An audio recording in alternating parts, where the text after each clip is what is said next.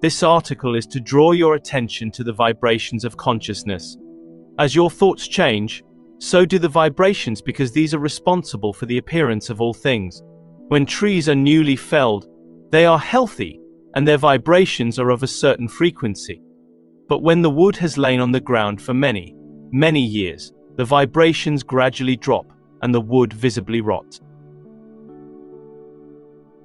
You should understand that the appearance of the wood is only changing because the vitality and vibrations are gradually fading away.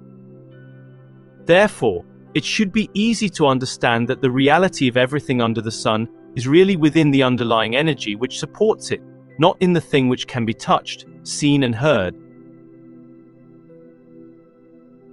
The same applies to your bodies. In the beginning, vibrations in a healthy body are normal. Later on, through wear and tear and negative thoughts, the vibrations begin to drop to such an extent that the tissue changes and sickness sets in. When you are tired, exhausted, your vibrations in your body drop somewhat, and it is no longer so easy to move around.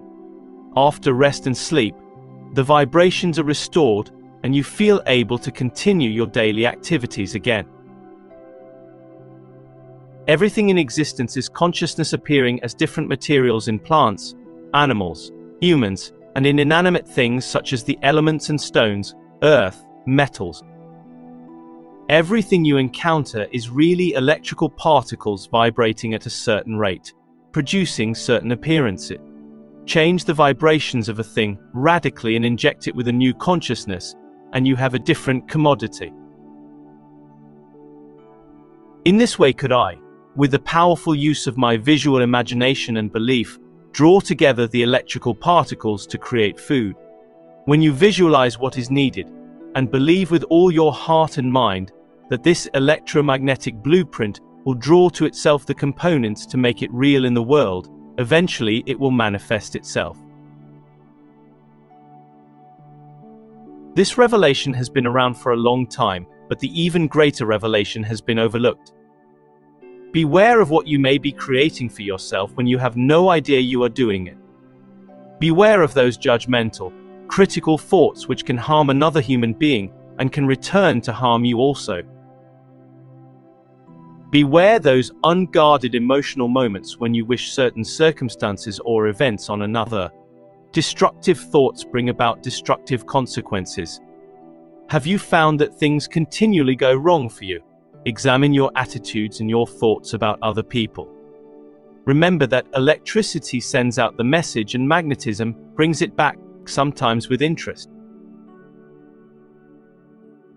Remember that when you look upon things with grave disfavor or irritation, you are interfering with their natural vibrations which make them what they are. Beware, lest, unwittingly, you bring your own house down around your ears. Beware when you contemplate the weather. Don't complain about the rain and say you wish it would stop. It may stop longer than you want it to. Don't complain about the sun and wish it would rain. It may come in floods.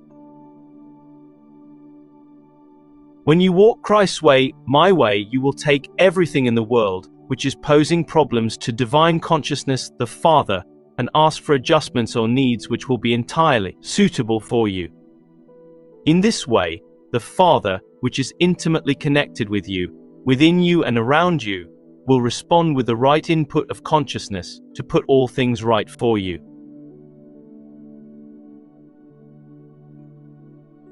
Each level of consciousness frequencies creates and manifests as different conditions of existence. Since the highest and lowest vibrational frequencies of consciousness are produced by the highest or lowest spiritual, mental, emotional patterns or forms of consciousness. By high and low patterns, I mean those which are closest and furthest from divine consciousness intent. As you know, each frequency of vibration of sound waves produces its own unique and individual note and tone. Similarly, habitual mental emotional thought forms produce their own vibrational frequencies in consciousness, and these in turn produce the outer conditions in which that consciousness resides. The higher the frequencies of vibration of consciousness, the more beautiful, harmonious, joyous, and fulfilled are the lives of those who reside within those frequencies. The lower the frequencies, the more harsh, bitter, acrid, and miserable are the lives of those who resonate to such frequencies. Their lives are punctuated with disasters, deprivation, and brutality.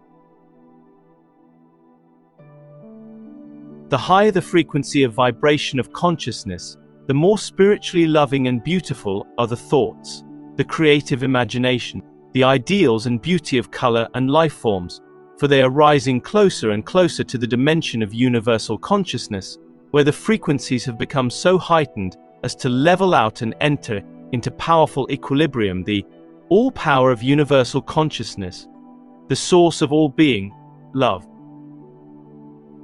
To you, the outer conditions may appear to be those in which the body resides, but the truth is, it is the consciousness which dwells within, experiences and responds to the outer conditions.